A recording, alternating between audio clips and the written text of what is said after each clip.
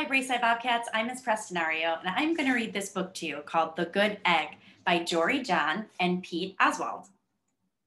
Oh, hello. I was just rescuing this cat. Know why? Because I'm a good egg. A very good egg.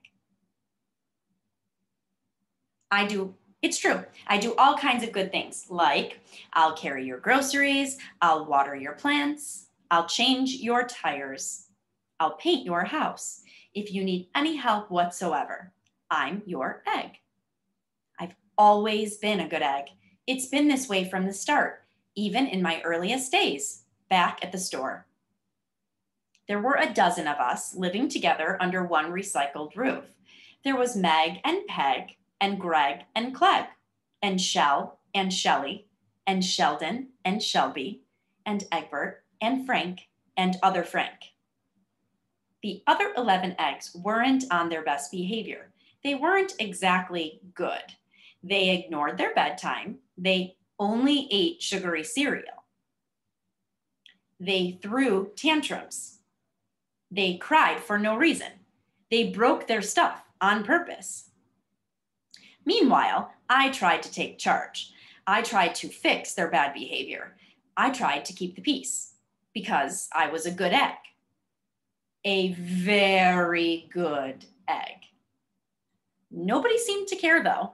Every night I was exhausted. My head felt scrambled.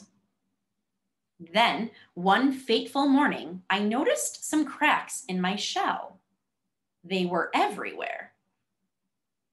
My doctor said it was from all the pressure I was putting on myself, the pressure of making sure everybody was as good as me. I was cracking up, literally. Something had to change. I'd had enough.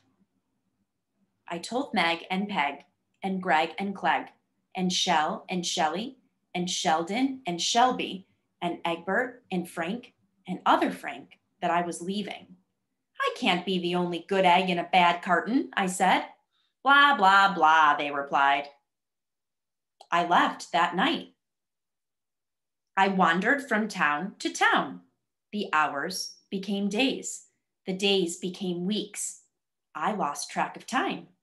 I was alone. Out there on the road, under the stars, I really tried to focus on myself and what I needed. I took walks. I read books. I floated in the river. I wrote in my journal. I found simple moments to be quiet. I breathed in. I breathed out. I even started painting. For once, I found time for me. And guess what? I started to feel like myself again. So I've made a big decision. I'm returning to my old carton and my friends. Besides, I'm kind of lonely out here. This time, I know what I need to do. I'll try not to worry so much. I'll be good to my fellow eggs while also being good to myself. Here we go. Everybody missed me. I missed them too. Hello, Meg. Howdy, Peg. Hey, Greg. Greetings, Clegg. What's up, Shell? Aloha, Shelly. Hey-o, Sheldon. Hi, Shelby. Good day, Egbert. What's happening, Frank? Howdy do, other Frank. Sure, every once in a while, somebody's still a little bit bad, but it's not like before. Here's what I realized. The other eggs aren't perfect, and I don't have to be either. I'm okay with that. Yep, the old carton is back together. We're a solid dozen again. It's good to be home. Thank you for listening to The Good Egg.